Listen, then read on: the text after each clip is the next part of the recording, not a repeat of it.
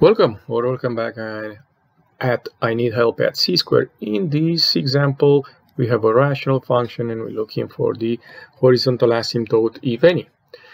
And we have three ways to look to horizontal asymptote. 1A is an algebraic way.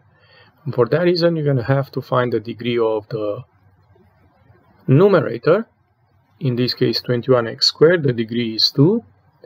And the degree of the denominator in this case is the binomial 7x squared plus 6, and the degree is also 2.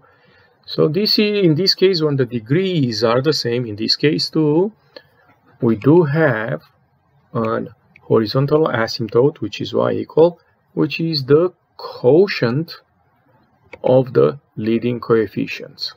In this case, 21 and 7, right? 21x squared, 7x squared. If you can simplify, in this case we get 3. Y equals 3 is this horizontal asymptote, right? And I put here a way to understand this horizontal asymptote. It means the horizontal asymptote are those lines that the function approaches when x approaches infinity or negative infinity. And you can see that in the graph. Okay, you notice here this graph is getting closer and closer to 3 when x is getting larger.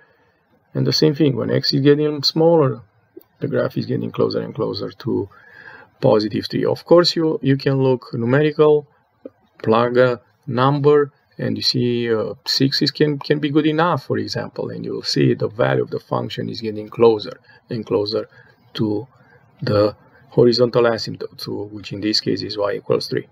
If you enjoyed this video clip, don't forget to click the like button and come back on C-square for more help. Thank you.